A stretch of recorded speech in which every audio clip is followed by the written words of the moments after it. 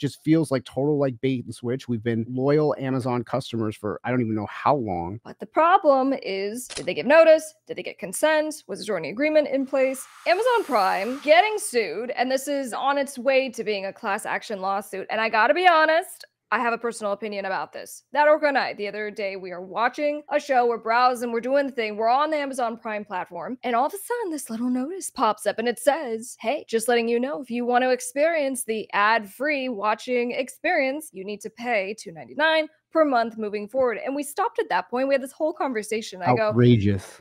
You know, from a contractual standpoint, we already have a subscription. All of a sudden, they're now assessing a new fee. It's only $3, not that big of a deal. And in fact, I think even the plan that we have right now is just part of the Amazon package. So it's, you know, it's a little bump that we have. So no big deal. We can pay $3. So we agreed. We're like, fine. But we had a conversation about this because I go, you know, you sign a contract and it's assumed you're getting the ad-free experience. That's what we thought. That's what we actually received. And all of a sudden it goes, well, we're now going to downgrade you for the same amount. Breach of contract, right? So we had that conversation. I didn't decide to sue Amazon Prime, but someone else did. This is just outrageous. We have subscription services to just about everything that there's subscription. I actually think I'm getting charged twice for Peacock. I need to look into that. But, you know, going to Amazon, trying to get a movie, didn't have the one that I wanted, settled on another movie, and then this thing came up. Now, I have TV services like Pluto TV, which is free TV that comes with commercials because I like watching old school TV shows and music videos, and so I don't mind having commercials in that. But I'm not gonna, you know, for things that are already yesterday was included, would have been a free to watch, and now all of a sudden I'm paying extra.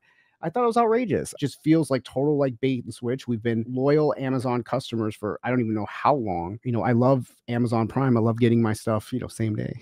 So, you know, some people who are not fine with this, but are otherwise not super up in arms, they're like, look, compared to other platforms where you have to pay to not get the ads, I mean, $3 is way less than everybody else. So we're not going to be super mad about it. But you're damn right we're mad about it. And we're going to talk about this lawsuit. We are in federal court. You know, we're in federal court because it says United States District Court in the Western District of Washington. So the individual is Welbert Napoleon, individually on behalf of all of the other people in the class that he's trying to certify versus Amazon.com Incorporated. All right. So here's a nice big overview of all the things, but the intro gives a pretty good overview here, which is introduction. Amazon.com sells a subscription service called Prime.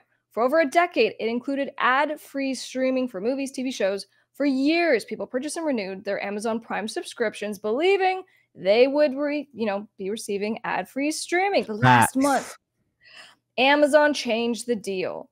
To stream movies and TV shows without ads, Amazon customers now have to pay $2.99 per month. This is true even for people who purchase the yearly ad-free subscription and who are now midway through the subscription. This is not fair because these subscribers already paid for the ad-free version.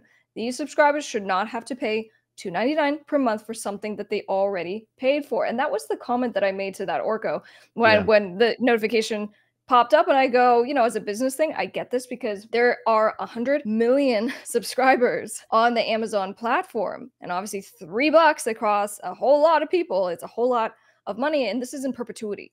For anyone who just does not want to deal with the ads, which is, I'm sure, a lot of us, this is a fantastic business move.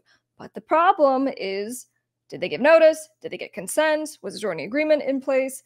And what I'm curious, if Amazon Prime is going to do this, and I was trying to find it in the terms of service on their website, is if they have in their terms that they can change and add fees when reasonably necessary. That would be pretty much the only defense that they had. Yeah. I didn't find it, but it was just like insane going through it. So, but I will say that, you know, the way that they pulled it up and not just being when it's time to renew, they go, hey, just so you know, when you have to renew, now you're going to have to pay an additional blah, blah, blah. I would be totally way more fine with it. But I kind of just felt like I was being held up. It's like, I had my whole evening around planning watching the first movie that I didn't find. So I picked one and I was settled in. And now I found out that it was going to be disrupted so I felt like I was being held up for it. Like I did not like it. And so Amazon definitely, as far as that goes, has left me with a bad feeling, and I don't think they want that.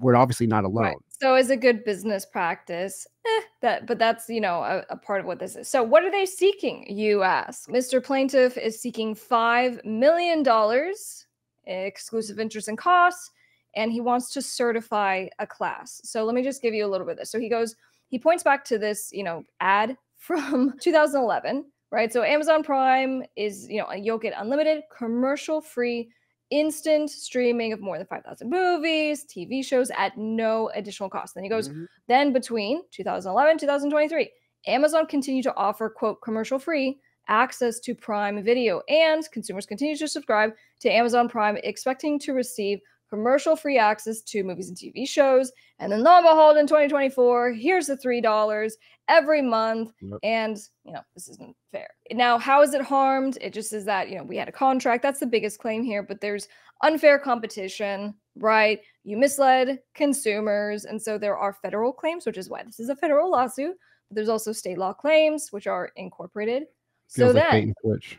Yeah, saying it was, in fact, a bait and switch.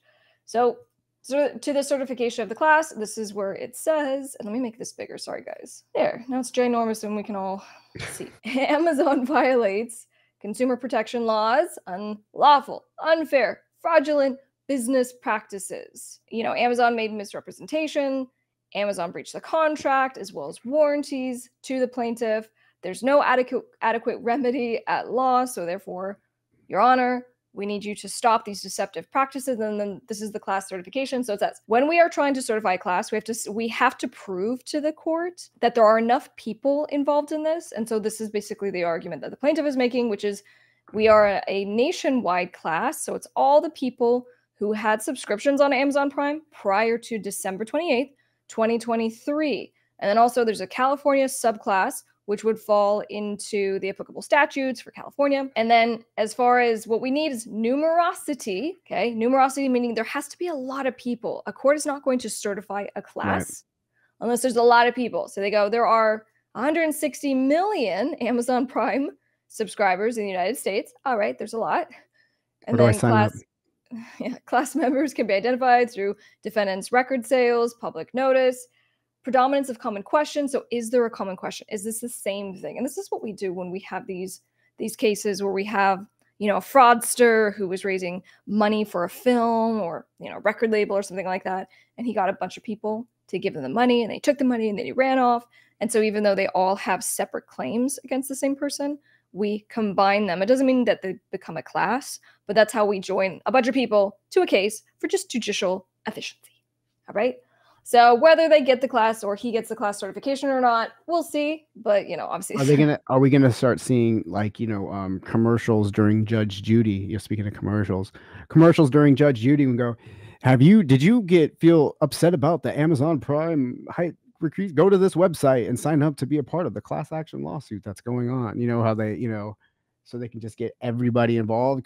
Go here and we'll get you involved in it. Sign up for it.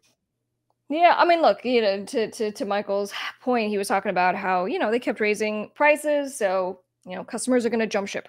Whenever there are new fees, you get more money, but you lose some customers. And then this case, is this one guy really speaking on behalf of 160 million people right now? I bet. And guys, I really want to hear from you.